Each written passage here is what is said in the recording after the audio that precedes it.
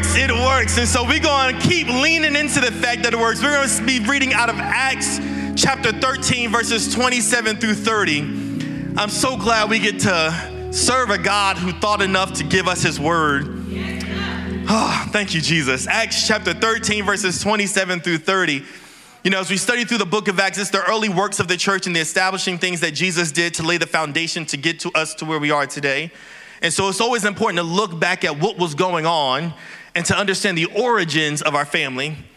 And so in Acts chapter 13, we have Paul traveling and he's going through and he's now in Jerusalem. And they've said that he's been talking about some stuff here and there. He showed up to the temple and the synagogue. He sat and he listened to the things that they were teaching. And then they said, hey, Paul, you got something to say? And Paul said, absolutely.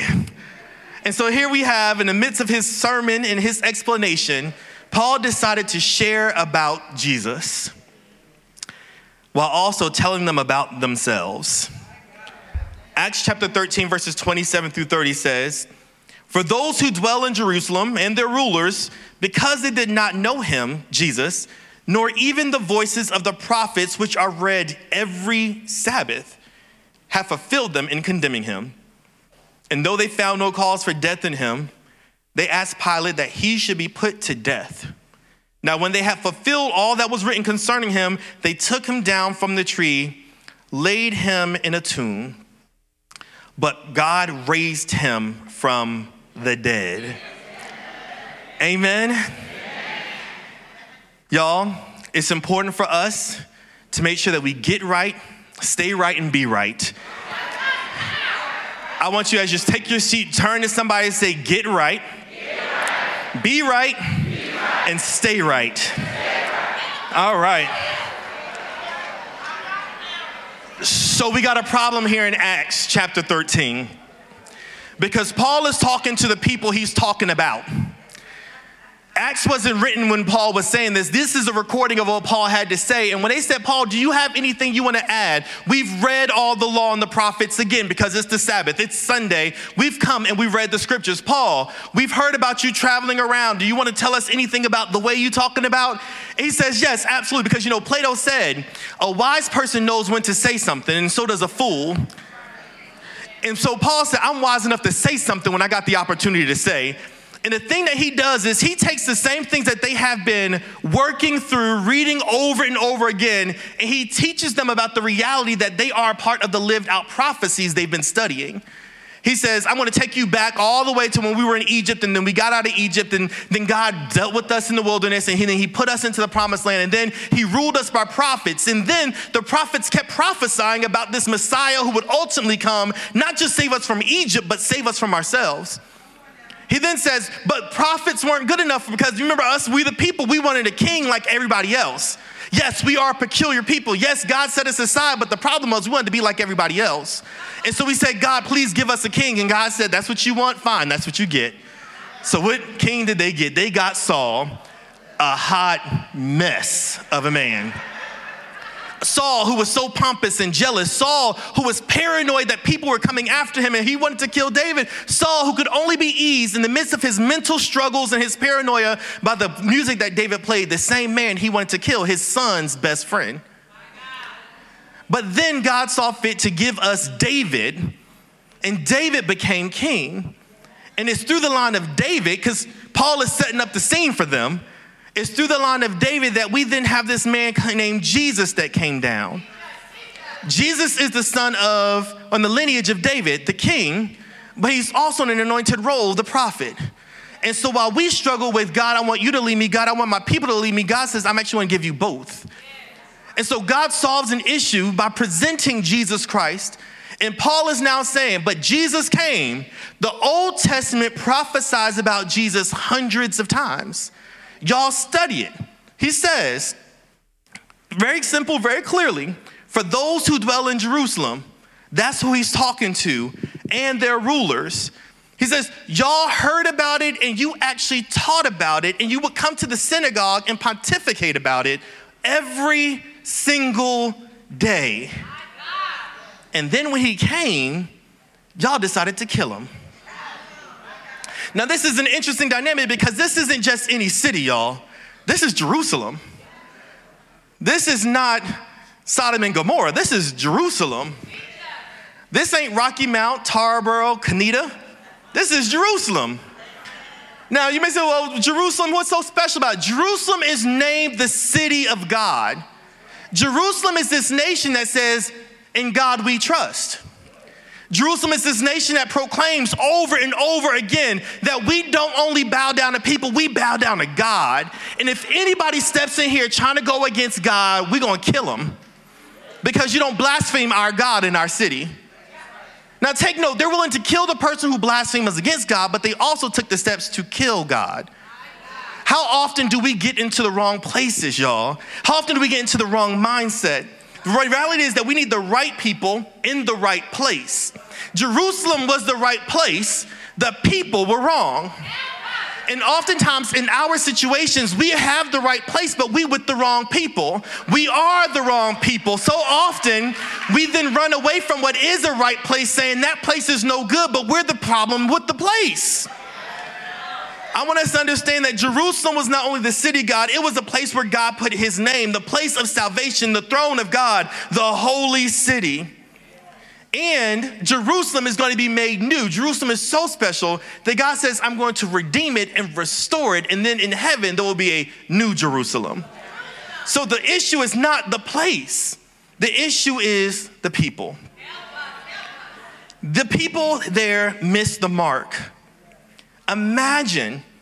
Just imagine it, showing up every Sunday, showing up every Tuesday, talking about how God moves and talking about how God is the greatest power and singing about amazing grace and never accepting the grace.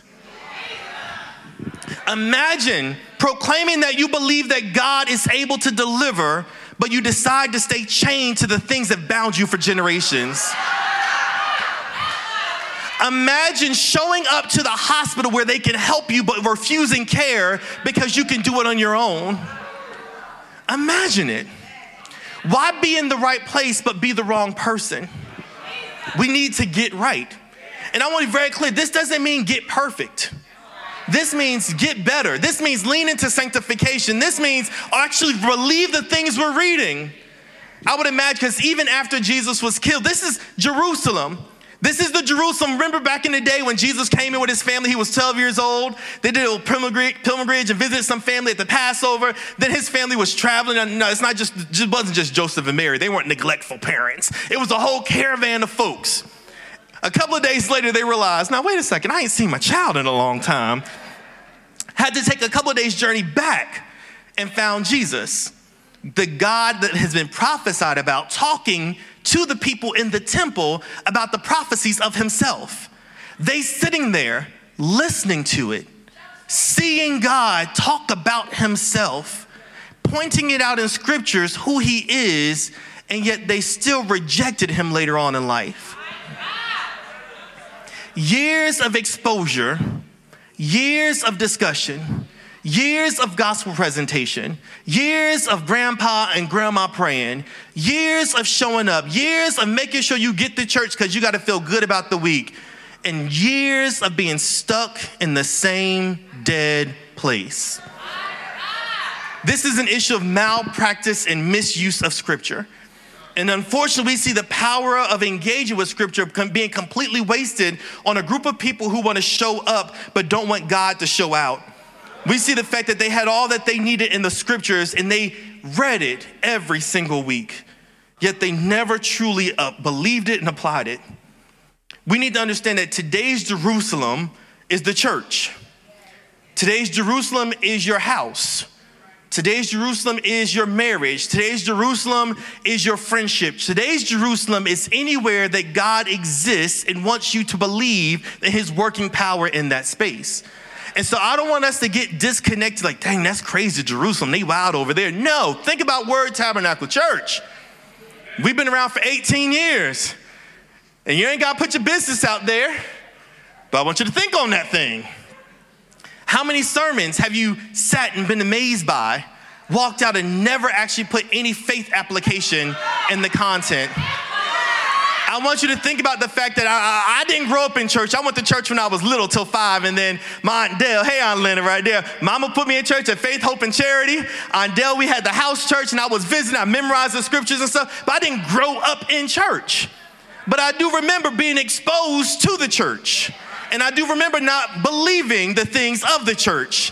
And I remember when I was in youth ministry and I was going for a while, and one day, one Sunday, the pastor was preaching, and for some reason, all of a sudden, stuff started clicking. All of a sudden, my knees got a little shaky, my hands got a little sweaty, and I said, there's a difference in what I'm hearing today. And I remember as a youth, I had already joined the church, I had already been baptized, I was already a leader in the church, but it was in that moment I said, I'm not actually saved. I was just coming, but I was in the right place, but I was the wrong person. My heart wasn't open to it. And I want us to understand, it is important, it is imperative. Jesus is going to be wherever you are. You just need to be in the space with him. Jesus is in Jerusalem. We are studying Jesus. Do you look at him as a historic figure and leave it there, or do you see him as a savior, divine and able and willing and here for you? You got to be in the right place, but you also got to be the right person. We need to get right, y'all. The next thing is that it's great to be the right person, but you also need the right things in the right heart. You need the right things in the right heart. You can have the right things, but the wrong heart. You can have a good friend, but you be a horrible person and waste all the goodness of that friend.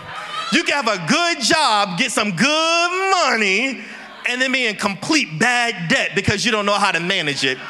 You can be a person who has gone to school every single day, go all the way through 13th grade at early college, and flunk out because you chose not to use the right things.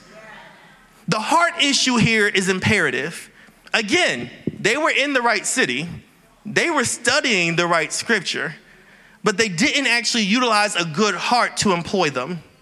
Verse 27 says, they did not know him, nor even the voices of the prophets, which they read every Sabbath. They were so religious that when God himself showed up, they couldn't recognize him. They were so used to studying scripture as if it was an academic exercise, they didn't see the spiritual power in the living word of God. They were so used to waking up, reading 5 minutes, closing the Bible and moving on and saying, yes, I had a devotion, checking off the right things, but not having the right heart to let it settle and meditate and actually process through. What did that scripture teach me? They were so used to doing the spiritual disciplines, but without the heart. And they're like, well, I'm giving. Why am I not getting that pressed down, shaking together, and running over? You know, I'm loving my enemies or trying my best. Why do I not have what I want in relationships? I am trying. The issue is good efforts with a bad heart leads to nothing. A positive plus a negative equals a negative. A positive times a negative equals a negative. There's no, that's math. That's life. I can say, I love you, punch you in the throat. Positive times a negative is negative. And oftentimes what we do is we take spiritual disciplines of going to church and gathering with the body of believers and studying scripture and doing the words of prayer. But when you don't have the heart, the faith, and the desire to actually utilize them and give a space for it, it breeds nothing. And then we say, God, you're the one who's not faithful. I want to say that God says, I'm here for you, but here's the deal. Your heart is concrete. I got some seeds I want to plant in you. I want you to be good ground, but you have plowed over all things and left a rock stone heart. The only thing that can break that up is to actually believe, confess your sins, repent, and follow me. That's how you break down the heart, the stone heart, so that God can then use it to cultivate it and plant seeds that will grow up into what you're actually saying you desire. That is how it works. I want you to think about it. It may sound complicated, but it's not. It really comes down to a place of faith, an awareness in your head versus a covenant belief in your heart. And I know that can sound real churchy and religious. You're like, oh, what does that mean? I want you to think about it.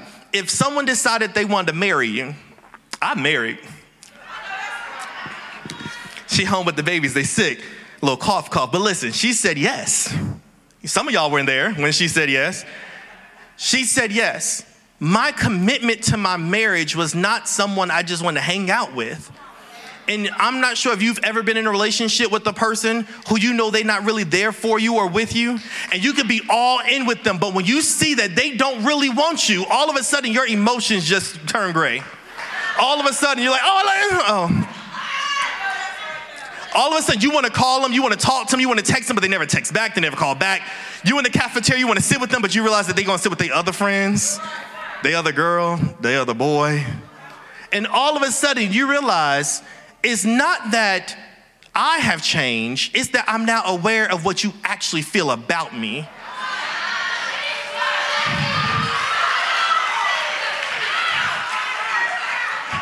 And God is a very loving God. He's a very gracious God, but he also is a God of accountability. And he says, I'm a jealous God. And if you're going to be with me, I need your heart with me. I appreciate you showing up to the house. I appreciate you showing up and bringing a little thing. He even says, all these offerings that you bring me, dung, noise, clanging cymbals, none of it matters if your heart isn't there. He says, I see the spiritual discipline. I see the sacrifice. I see all that. But you know what? Obedience is better than sacrifice. I see all of that. But you know what? You are prophesying and you're being effective in your ministry, but your heart ain't right because I see you really don't believe and you really don't want me. You just want the benefits of being around me. And you know what? Because of that, I'm cutting off my blessings. Because of that, I'm cutting off my access. And when you call my name, I'm not answering. Why? Because the people I answer are my children and my family. God is a gracious God. And I try my best. Listen, I love the babies. I love the folks. But listen, I got 3 children, Kendall, Olivia, and Emery. Those are the 3 people I'm legally bound to take care of. If you show up to my house saying you're hungry, you might get a meal. If another person shows up, they might get a meal, especially if they're connected to one of my children. But what I'm not is legally obligated to take care of you. So if you send your kids to my house, by all means, the Jesus in me may say, come on in, have a seat, kick up your feet, let's have a good time, but you have got to go home because my 3 children need to go to sleep. And I want us to understand that's not God being mean, that's God being real, because he's laid out all of the explanations, he's laid out all of the circumstances. If you believe, if you follow, if you obey, then I will do these things. And when we show up to Jerusalem, we show up using spiritual discipline, saying, Father, Daddy, he says, you're not my kid. And some of us are not listening to him. Some of us are ignoring him. And we're going to get to the point of judgment day where he says, I told you, I never knew you. Depart. And we act like God is the mean one, but here we are down here on earth. We won't even take that mess from somebody we knew 15 years. We cut people off quick. But we demand that God give us everything we want, when we want, how we want. I will ignore you all my life, but when I have an emergency, I'm popping up in prayer. Give me, God. Help me, God. And in his grace, he might. In his grace, some of us get blessings because we're attached to his children. But ultimately, I want us to be very clear about something. The promises he gives is not to just anybody.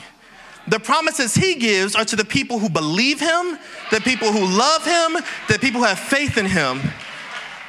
It's very clear. So we can have the right things, but without the right heart, we have nothing. We have nothing. So those of us with the right heart, I need us to start embracing the spiritual disciplines. You got the right heart, and you're wondering, why can't I hear from God? You saved, it's sincere, you win there. And that's between you and God. I'm not a salvation inspector. Amen? I'm not coming around saying your prayer wasn't answered because of this, that, and the other. That's between you and the Lord. Amen? I know he my daddy. I hope he yours. But what we also need to do is, if we are his child, it doesn't make sense for us to sit starving, sitting at the table of our Father. It doesn't make sense for us to be stranded when we can call daddy and say, come pick me up. It doesn't make sense. I would be heartbroken. It didn't even happen. I'm upset. I would be heartbroken if any of my children were in distress and they refused to call me.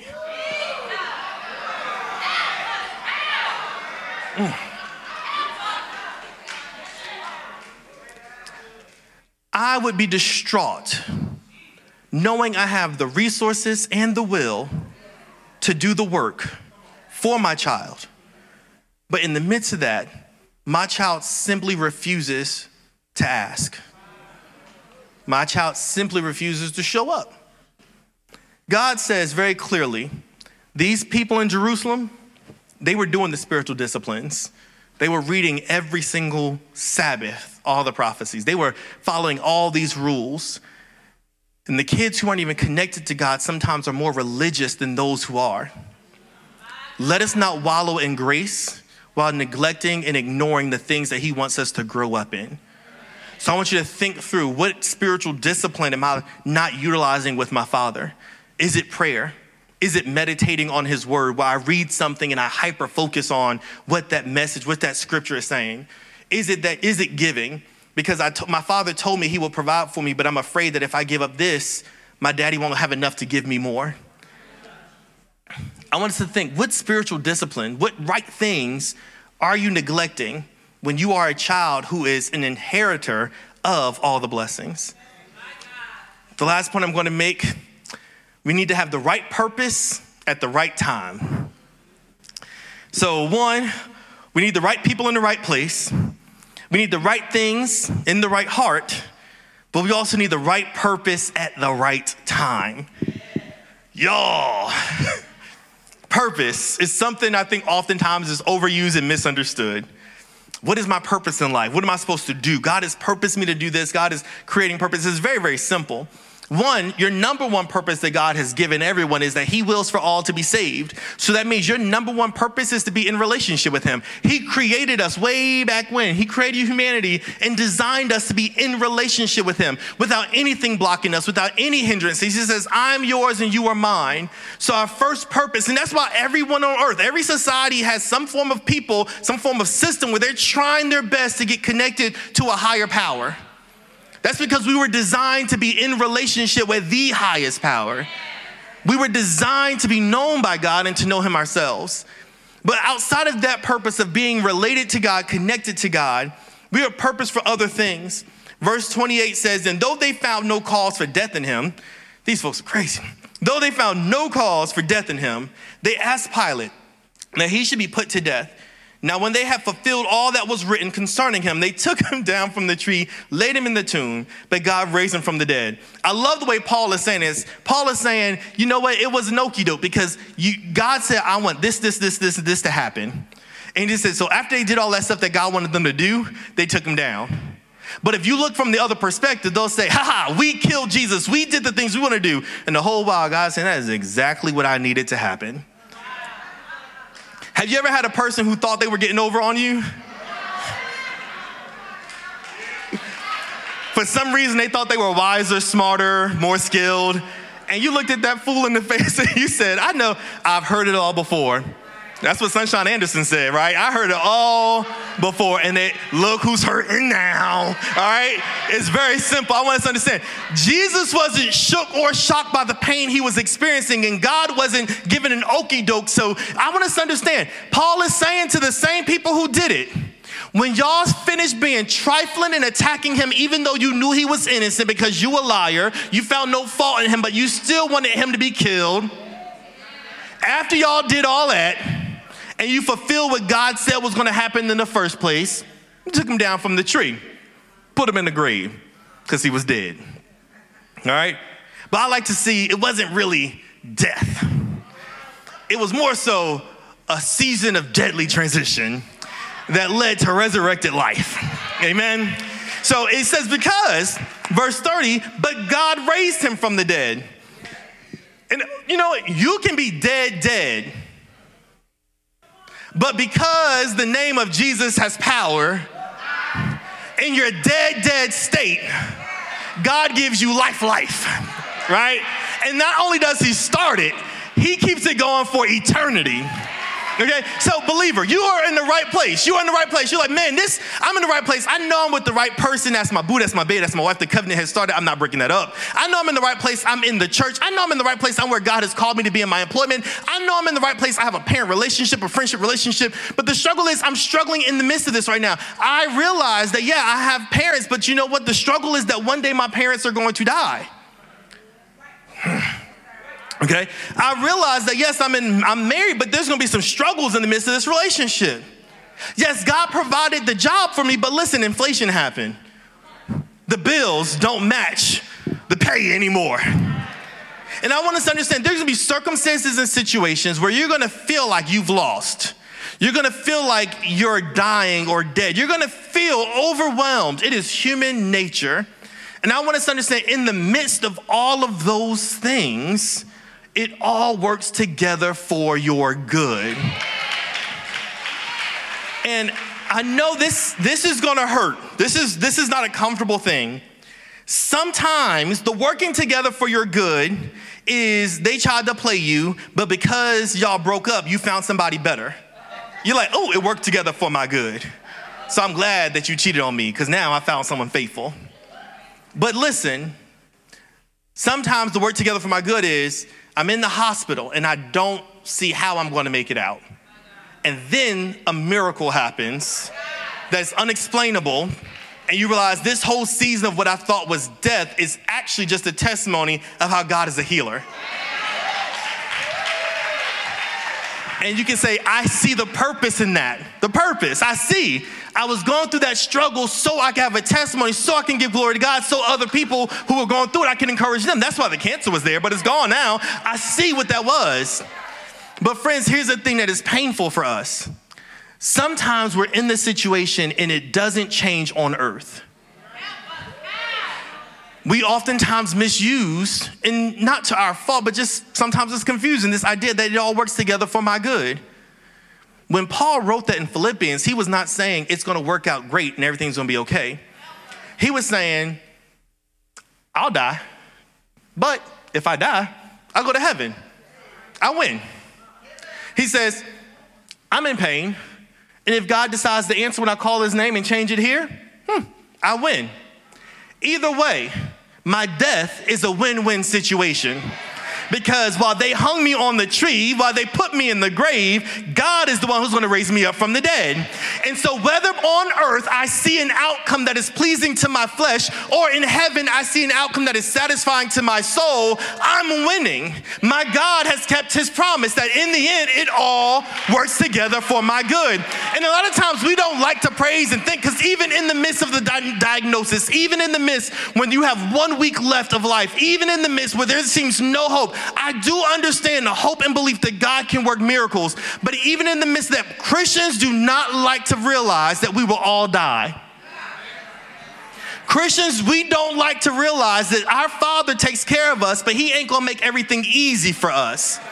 Christians, it is hard for us to give a testimony to somebody. Ain't that you said his name word? You would call his name on that situation, and I took note that it ain't changed. I took note that you still down. I took note that you got lower than you were before. We don't like to say, but it's cool because all works together for my good. In that moment, we say, oh, you're right. I don't know what's going on. I lost my faith. I'm walking away.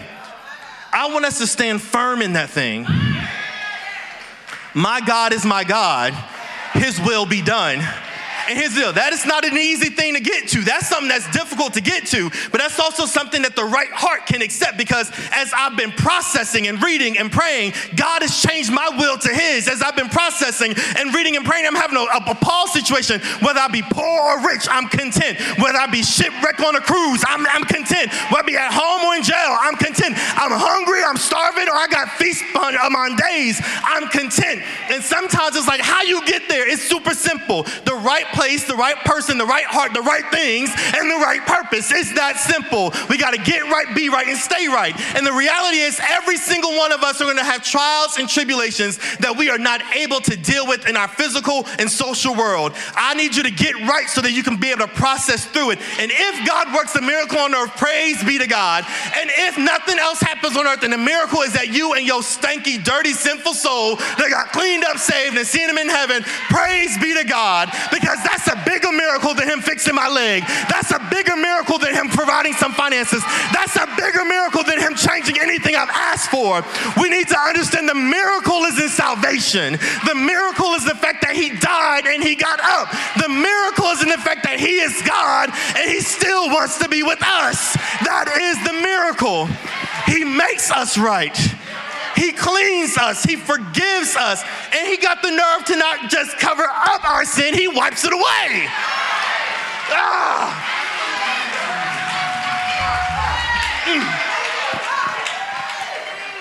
Imagine a God who has given you every sense of possible warning, and we, in our ridiculousness, decide to stay in that stuff. And even in the midst of that, he keeps calling us and beckoning us, come to me, come to me, come to me. And we keep saying not yet or straight up no. Imagine that same God still waiting for your heart to be broken down through repentance. So he says, once you repent, once you say, I'll come back, I will meet you. You are the prodigal son, but I will meet you on the road. I love you and you are still my child. He's still saying, I want to adopt you into my family. Yes, you showed up wanting food. Yes, you showed up wanting shelter. But I'm not promising you that, but if you let me adopt you into the family, I will guarantee I got you. I will guarantee I got you. And we do not know how much time we have left.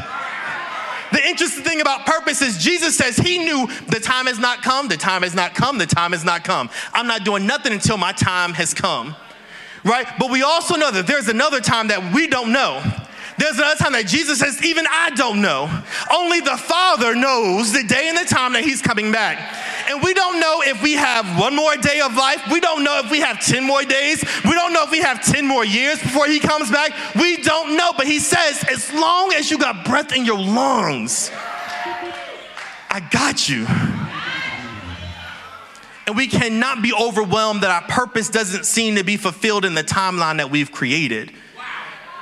Instead, we need to lean into whatever timeline God is allowing through his will. Timing matters. Timing matters. And we know that we got 7 days, but one day will be a day too late because timing matters. We know that Jesus says, I love you and I want you, but if you don't respond to me, that's on you. Because when it's time to go, it's time to go. Timing matters. And it might be time for you to stop letting the enemy use you.